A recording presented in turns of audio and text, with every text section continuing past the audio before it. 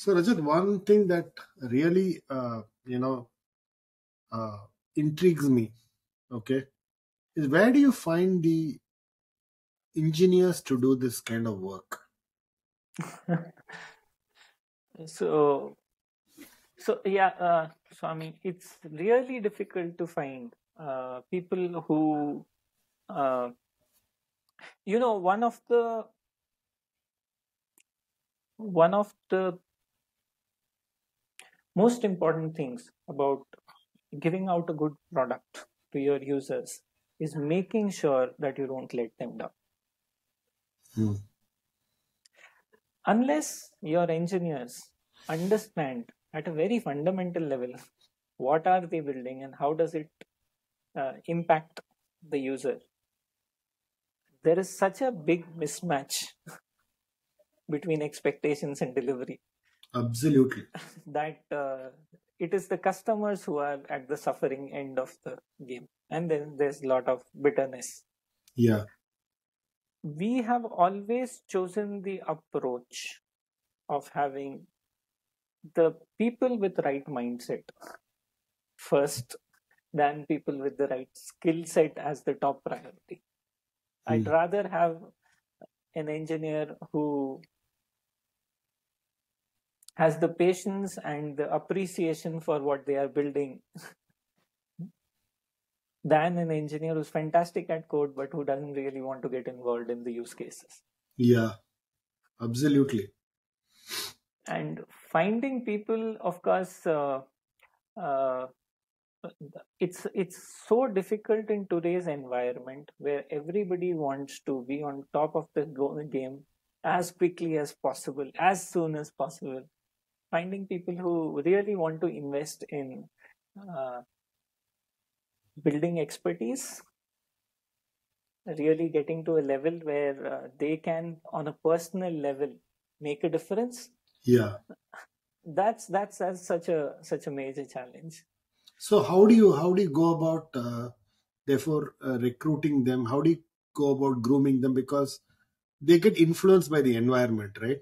Because my classmate got this increase, my batchmate became this, my roommate has this promotion. So it requires a very deep conviction with what you are doing. So from whatever I've been listening to you for the last 1 hour, I think a lot of conviction comes first, competence comes next, and commitment to do it, come what may, comes with it.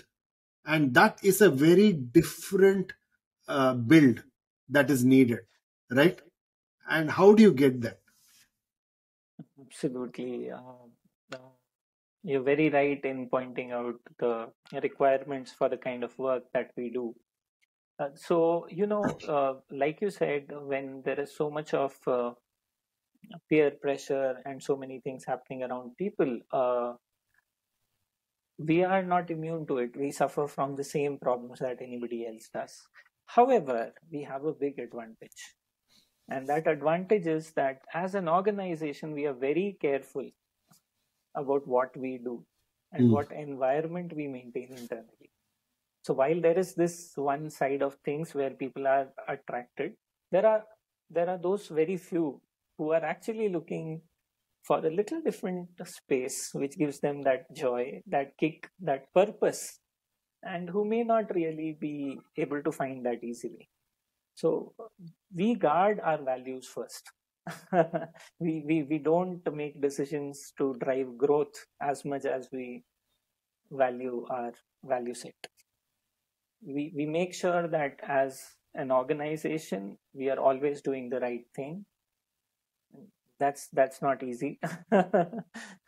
We have in the past often resisted temptation to grow fast at the cost of compromising these essential requirements of the team.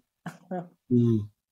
You always have these people who see what you're doing, like it, and then who want to give you a booster to go to the next orbit. But then if you don't feel that their value system aligns with yours, there's a tough call to make. And we are fortunate that Team Jagriti doesn't have to think twice across the board on what is the direction ahead of us. What this does, of course, is create that safe space for some people to find their life purpose in a very permanent way.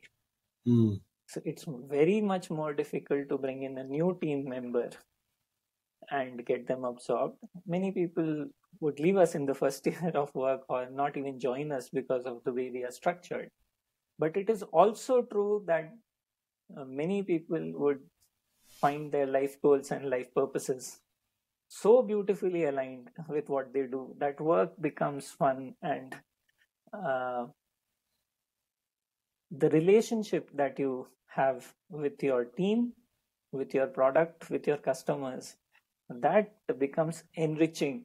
No, absolutely. But how do you balance that with the life ambitions of that person, right? Because, I'm a young graduate, I come out, I get married, I need a house. So there are certain, money requirements, economic requirements that I have. So balancing it starts, in my opinion, would you agree with me? Having run an organization like this, I presume you've done it now for almost 15, 17 years, right? I think if the purpose is not aligned, then what happens is that anything that is monetary or economic, always there is a gap.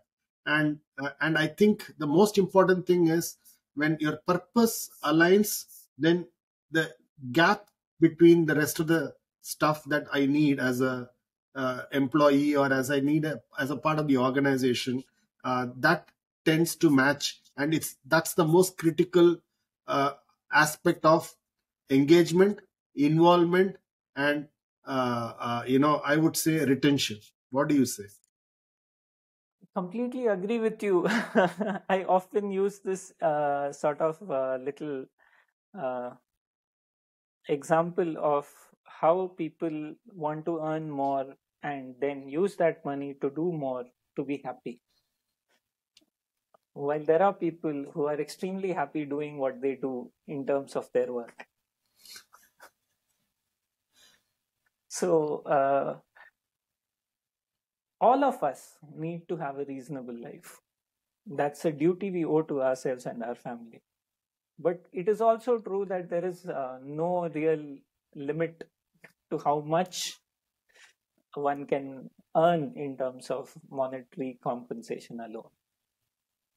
So when you have your, at least a part of your purpose aligned with your organization, and when you have a sense of comfort with your colleagues, if you are able to find these two things, you are in a very, very lucky place. You are Brilliant. in a very fortunate space.